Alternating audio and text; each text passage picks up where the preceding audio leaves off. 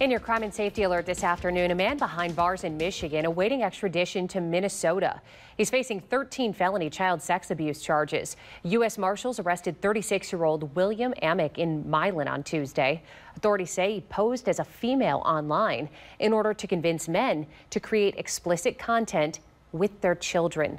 Investigators believe Amick was paid for this and that there were multiple very young victims involved.